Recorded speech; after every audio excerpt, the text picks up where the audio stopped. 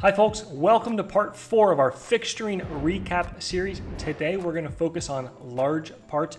Card here though to the NYC CNC page that lists all 10 of these recap videos covering great ways to help inspire you to think about ways to fixture and hold your parts. So when we say large parts, really what we mean is something that's not going to fit in a traditional 6-inch vise.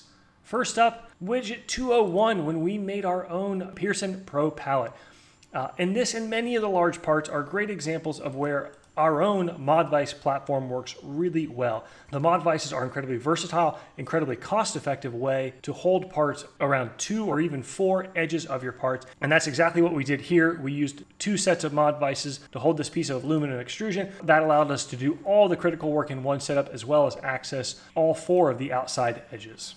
We did what looks like a similar workflow in widget 249 when we made this Tormach accessory rack, except it's not exactly what meets the eye.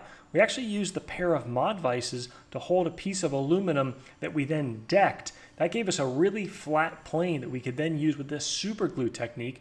We temporarily installed dowel pins. This allowed us to easily and accurately locate our raw material while we're super gluing it, but we can then remove them to gain full access to the profile of the part. We'll have a whole separate video dedicated on that technique in and of itself, but it ends up it's a really good way to give yourself a very flexible platform to hold larger parts like this. Next up, Johnny 5, machining these large Boomerang plates. This is a great example of where it just makes sense to put the material directly on your machine table. It's another example of where having a fixture plate really shines.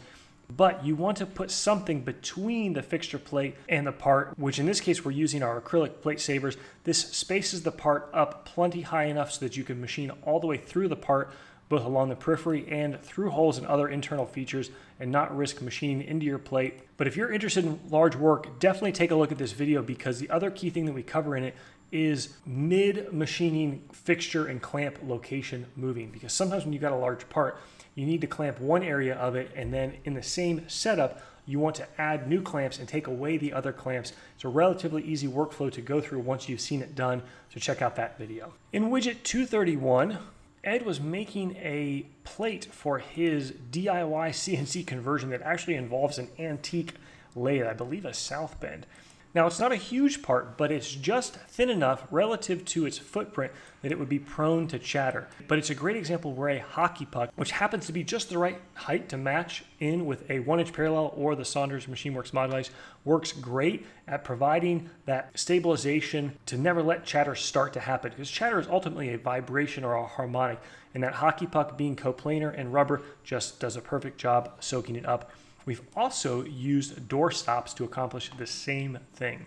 On this Johnny 5 toe tip part, we machined it from steel. We started by holding the raw material between 2 Modvises, but we then machined an aluminum fixture which we could mount that part to using existing features, some of which would stay, some of which would be removed downstream. And that gave us full access to the outside profile, where we still added some brass clamps as needed just to ensure we had ample rigidity and avoided any chatter. Having clamps like these, they're commonly called strap clamps or toe clamps, is an invaluable resource for any machinist. And for anyone new to machining, this style instead is very common to have. Those look pretty different than the clamps you see here. And there's 3 key differences. Number 1, these are brass, so they're going to be less likely to mar your part. Number 2, the back end of the clamp is tapped for a fastener. This allows you to quickly adjust the height. It keeps the screw captive, and it means you don't need one of those pesky step blocks that may fall off or require repositioning every time you loosen and restrap the clamp.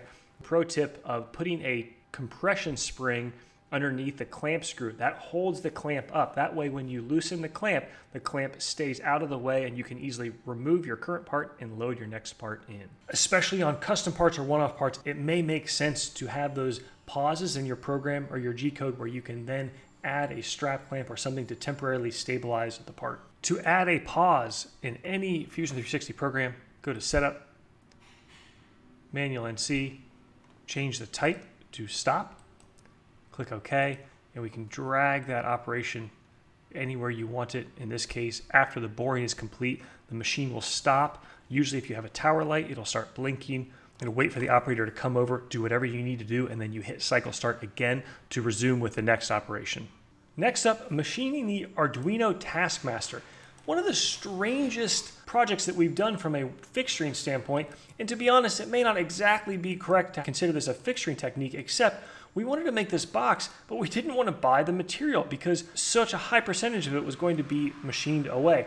So we used this Locktite H8000 glue that we purchased from McMaster, and we glued these inexpensive pieces of 1/2-inch aluminum together to form a rough box, which we then machined down to finished size, and you really can't even tell that it started as 4 separate pieces.